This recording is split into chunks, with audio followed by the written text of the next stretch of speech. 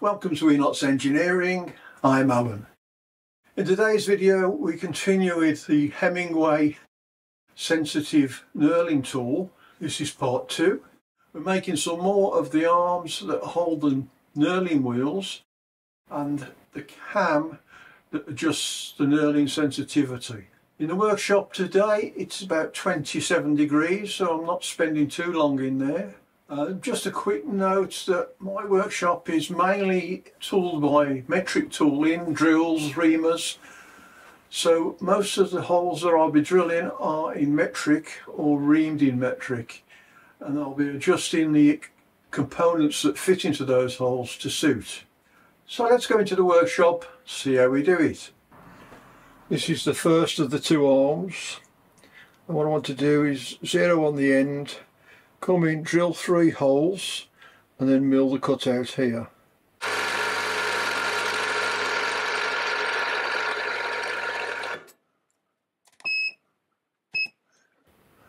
Now I need to move in 2 millimeters, which is half the diameter.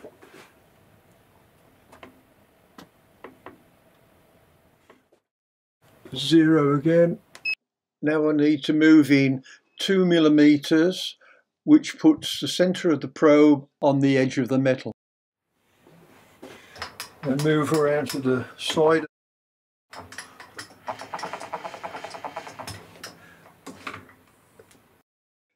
And now touch on the side of the metal and set that to 0.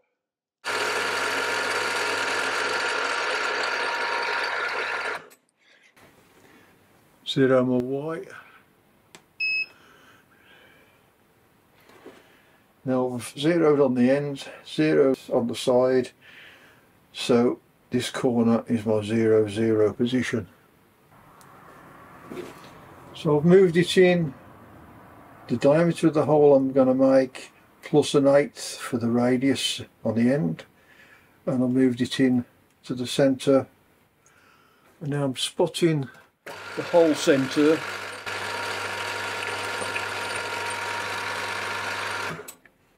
Reset my 0 position to that centre drill spot. So now I'm going to move down to the next hole, which is 1 3/4.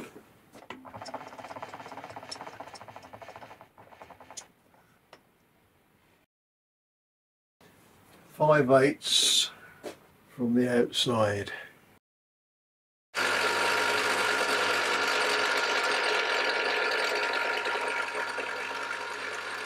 Now I need to mark the position of the next hole down here.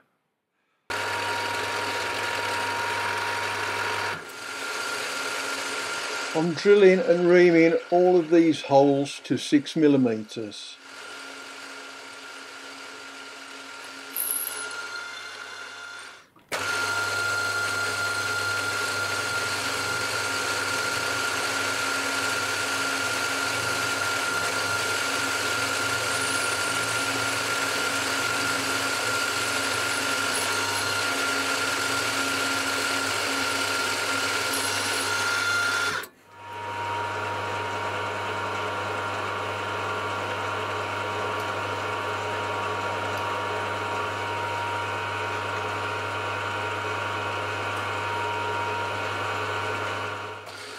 Now I'm removing some of the material with a 10mm diameter end mill.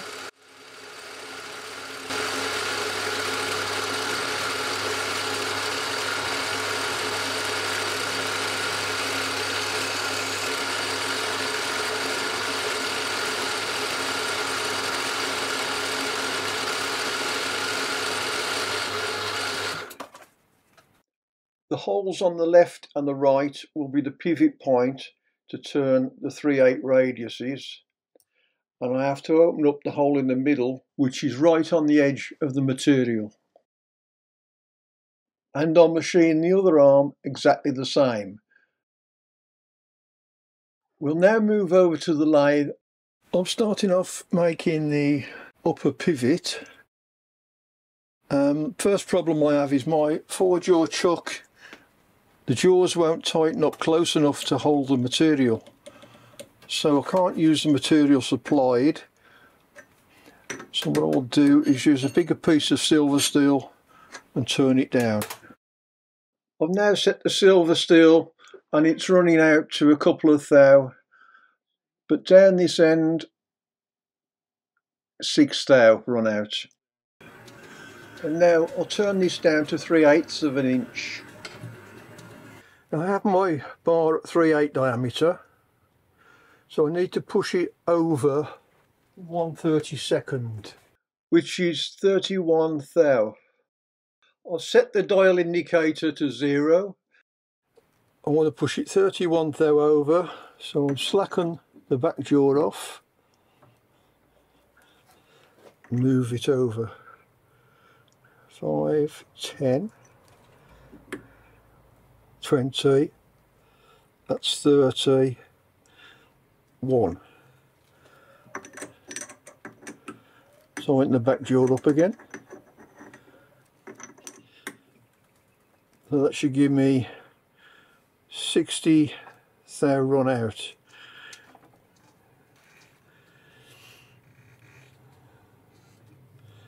So from 30, there's 50, 55, 60, 1, 63 thou. I'm not worried about 3 thou, that's tight. And now I need to turn down the 2 end diameters.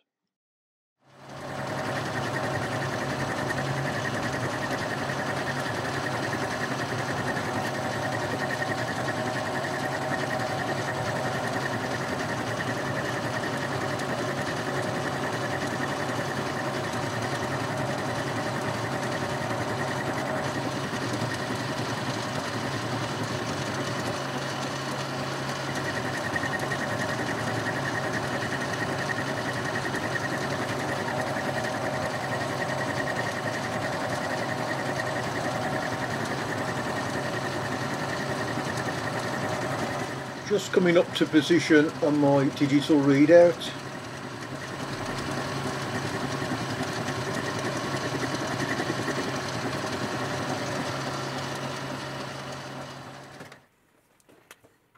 I'm using the blue to tell me if the bar is machined all the way round.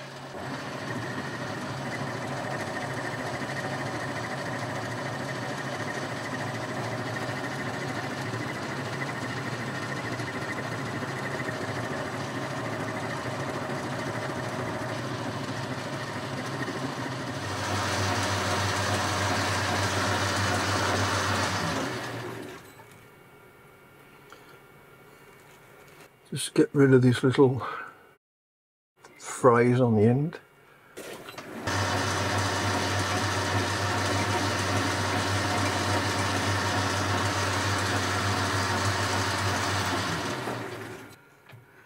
So that's half of it done.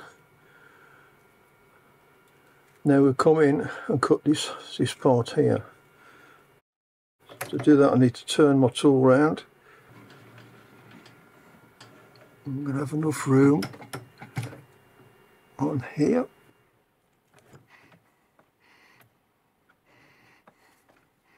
Going to be very close to the chuck. Total length needs to be 1 3/4. Now I'll have to move it out of the chuck. I've pulled it out the chuck and now I've zeroed this diameter so I can cut the other side.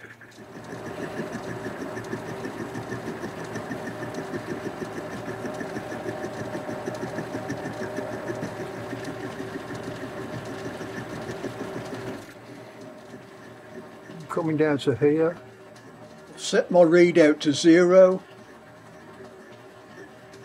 I'll put the cut on here and travelling towards the chuck.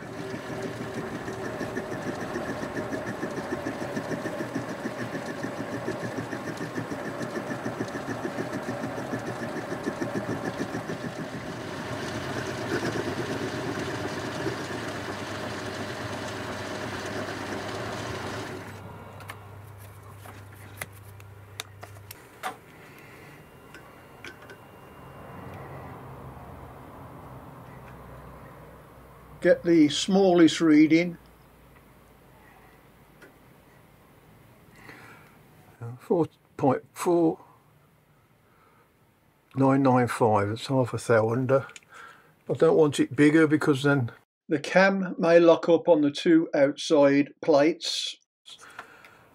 So all I need to do now is take this phrase off, polish it up and then part it off. I fitted my parting off tool, all I have to do is part this off. I've put some white paper underneath so you can see the gap easy, and if you've got a good eye you can get down to about half a thou with the gap between the tool and the part. I've also set the tool at a slight angle so it should part off on the cam side of the part.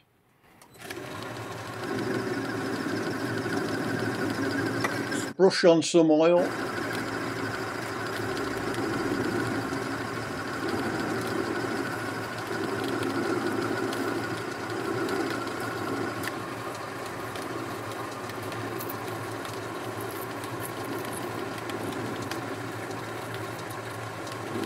And before I part it all the way off, I just want to run the foil on the edge to give me a chamfer.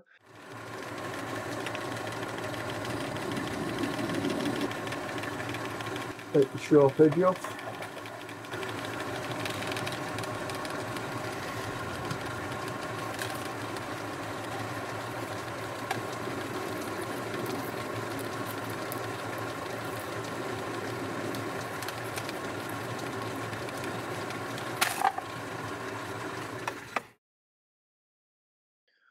Well, that part's nearly finished. All it needs is a hole drilled across the end of the shaft that accepts the handle. Oh well, that's it for today. We'll finish off the two knurling arms in the next episode. Thanks for watching, hope you enjoyed it, and we'll see you next time on Enots Engineering.